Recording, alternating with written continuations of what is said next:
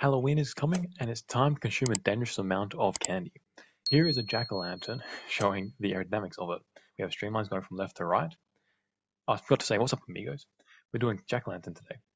And as we play, we can see the streamlines coming around, and they wrap up into two counter-rotating, like little vortices kind of thing. The velocity stays quite slow behind, so it's a fairly wakey object.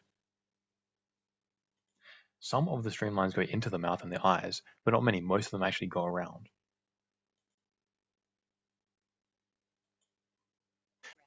And this is a wide plane going through the pumpkin. And the flow accelerates around as you'd expect. Around, look at that, just near the bottom. The flow is really fast as it zips through, and then you have a massive wake. And there's quite a slow flow in the mouth and eyes, as we saw before. There aren't too many streamlines going in there.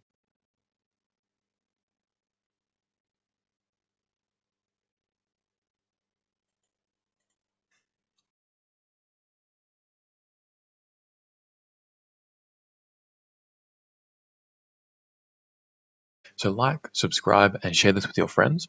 And do you want a super easy way to make your experiments more accurate? It's really easy. Just measure the temperature, barometric pressure, and humidity of the air you are using. Most aerodynamicists assume that the air is 1.2 or 1.225 kilograms on a given day, but it's not. Every day is different. Here are some graphs showing it can easily be 2 or 3% different every day.